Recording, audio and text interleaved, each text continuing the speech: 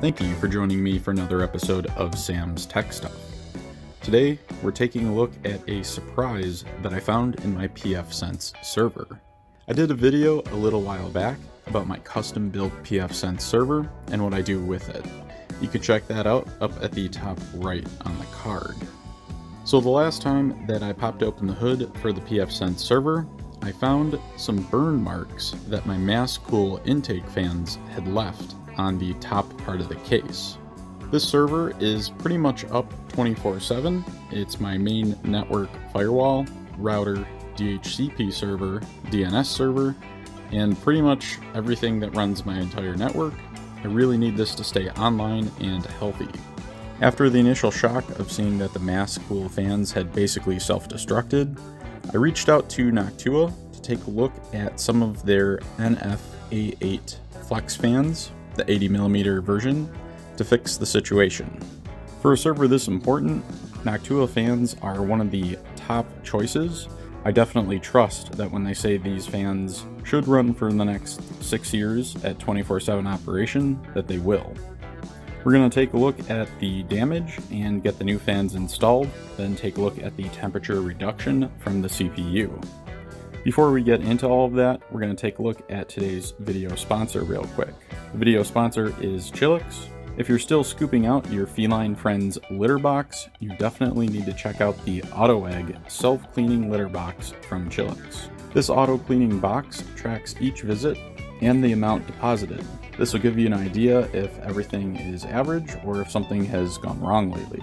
With an attractive and compact design, this is definitely worth checking out. Links will be in the description below. Back to the fried fans.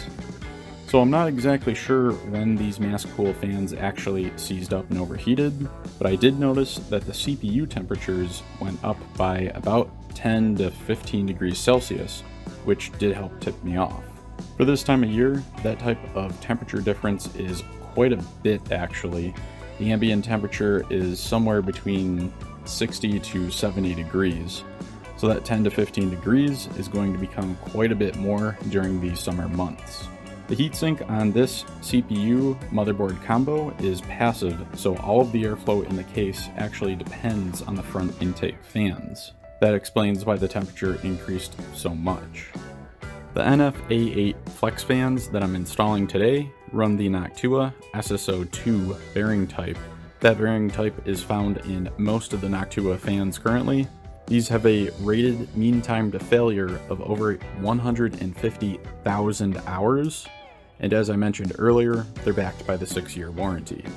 In terms of performance, these fans have a maximum rotational speed of 2000 RPM, and they can push 29.6 CFM at a static pressure rating of about 1.96 millimeters to H2O.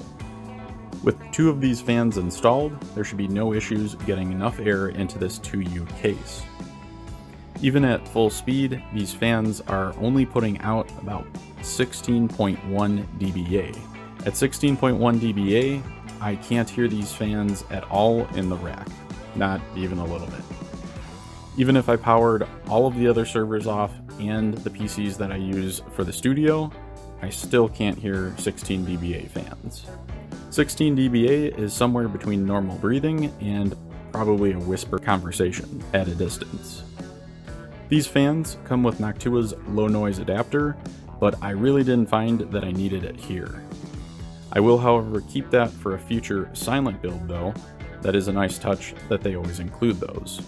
These fans also consume less than 1 watt while in use, which is actually great because I'm trying to reduce my overall power budget in the rack.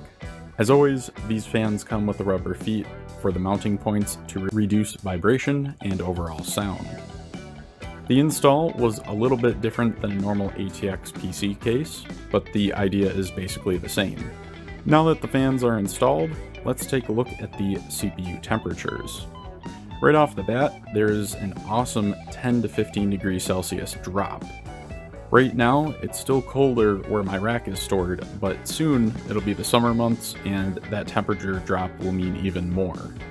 If you're looking for smaller 80mm fans and know that you need a good quality, good airflow, and good pressure fan, The NF-A8 FLX fan is probably the one you're looking for. The fan comes in at around 20 bucks on Amazon.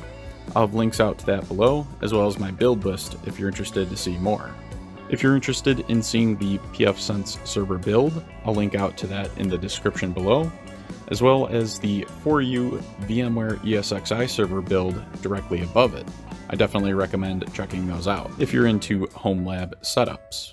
If any of you are running Windows 10 and you're out there cruising the web without AV, you'll definitely want to check out today's second video sponsor. With support for up to 10 PCs under one subscription, you can manage antivirus on all of your PCs, your parents' PCs, and maybe even your grandparents' PCs with Sophos Home Premium. The client is nice, sleek, and simple. The management completely takes place in a web portal, which is also a nice touch. The client does not have to be managed locally at all. You can start and schedule scans remotely and see what the results were on each PC from anywhere in the world. I personally use Sophos on all of my PCs. I like the flexibility and ease of use most. Links will be in the description below. Check it out for 25% off your first year subscription.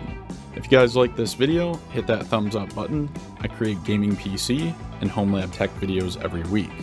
If this kind of stuff interests you, definitely get subscribed to the channel. You'll want to hit that bell icon too, so you get a notification each time a new video gets uploaded.